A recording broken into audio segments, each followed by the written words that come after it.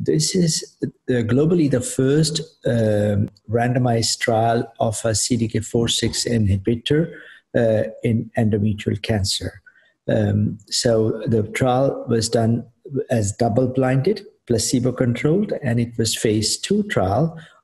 And we used CDK4/6 palbociclib combined with letrozole. Letrozole is more or less the standard of care in estrogen receptor positive endometrial cancer. And the patients were advanced or recurrent endometrial cancer patients.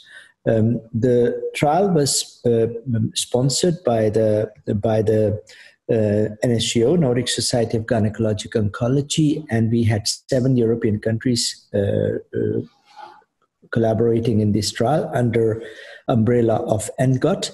That was MITO Italy, JACO Spain, NOGO Germany, and within the Nordic Society, Denmark, Norway, and Sweden. As you know, that cyclin A is involved in transition of G1 to S phase and G2 to M phase, and its activity can be inhibited by CDK4/6 inhibitors like palbociclib, which we used here.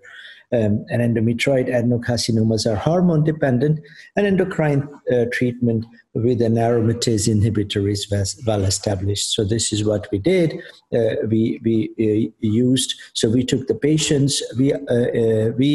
The patient population was patients with measurable primary advanced or metastatic disease, estrogen receptor positive, with good performance status, and they must not have received any CDK4/6 inhibitor before. They may have received prior endocrine therapy, but it seems like that very few patients had prior endocrine therapy in the trial.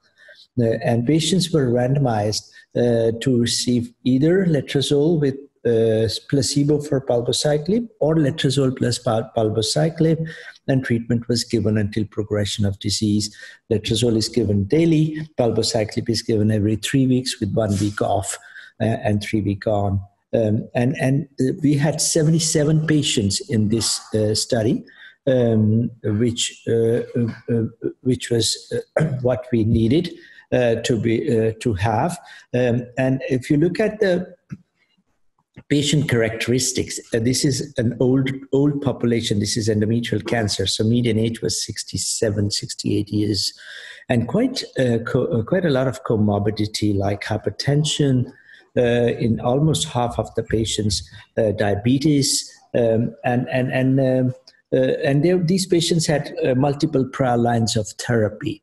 When we look at the results, and the trial was powered only to show progression-free survival, and we reached the primary endpoint, and progression-free survival was increased from 3 months median for letrozole and placebo to 8.3 months in letrozole plus palbociclib with a hazard ratio of 0.56. If you look at the other efficacy endpoints, you see the same trend. If you look at the disease control rate, it was increased from 38% to 64% at 6 months. If you look at the patients who did not had prior endocrine therapy, that was the majority of the patients. Hazard ratio is again 0.55, and patients with relapsed disease, that's again the highest population, was the hazard ratio 0.61. The drug was, the palbociclib arm was a little more toxic, one can say, because of the bone marrow toxicity. There was a higher number of neutropenia, anemia, but these were manageable, and with the dose reductions and with dose pause, and only 25% of palbociclib versus 13% of placebo was discontinued in the trial. So all in all, we have, and patient-reported outcomes did not show any deterioration by adding palbociclib. So all in all, we have positive trial. It's a phase 2 randomized placebo-controlled trial.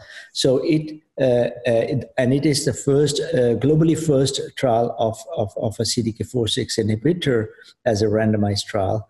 And we have reached our goal, and that merits that we can do phase 3 validation. So we are looking forward to start a phase 3 trial so that this drug can be approved, this combination can be approved in endometrial cancer. Remember, endometrial cancer is a disease where after paclitaxel, carboplatin, and maybe immune therapy once in the lifetime, there are not many other options left to treat these patients.